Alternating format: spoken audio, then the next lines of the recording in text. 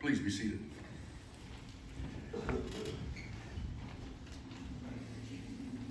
I have to find it. You know, if you used to go out on the street today or out on a mall or someplace and you ask people if they're going to heaven or hell, most of them would say, well, I hope I go to heaven. Hope isn't good enough. And I pray that's not your answer if someone does ask you that. Your eternal destiny is just too important not to know the truth and where you're going. Only a fool would be unprepared for the end of life. You know, it's inevitable, death. And the most recent statistics in the world are the mortality rate is 100%. But you're not guaranteed another minute. You're not guaranteed another hour on this planet. We're just not guaranteed that. We don't know. In 1 John, the Bible says, and this is the testimony, God has given us eternal life. And this life is in the Son. Whoever has the Son has life. Whoever does not have the Son of God does not have life. Now that's about as clear as you can get on some of that. If you have Jesus, you have life. And if you don't, it's uncertain. But the good thing is we have a choice. We have a choice in this life. You won't go to heaven because of somebody else's faith. Somebody prays for you and everything. That's good. They're showing their faith. But that's not a guarantee you're going to heaven. You have to decide. You are the deciding factor. It's just your decision where you're going to spend eternity.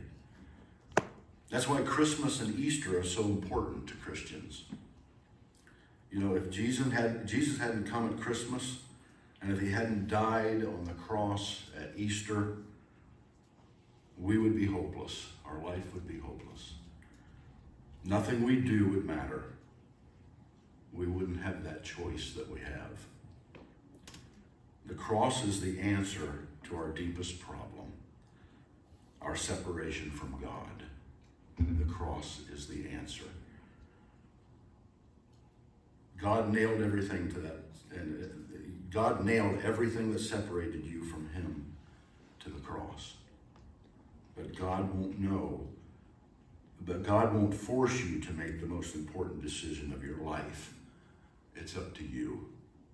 And it's time to choose. Choose wisely. Let's commune together. Let's take these little wafers.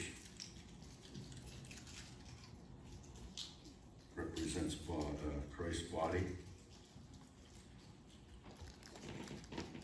Not real tasty, but it's not supposed to be. And the juice, which represents Christ's blood that he shed for us.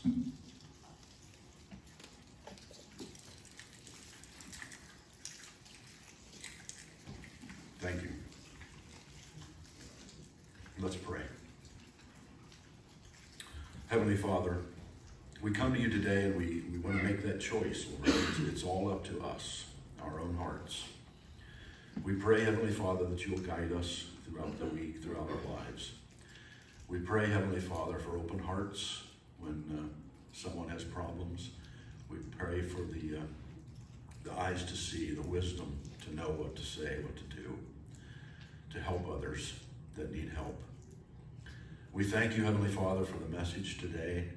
We pray that we'll take it into our hearts and we will live it.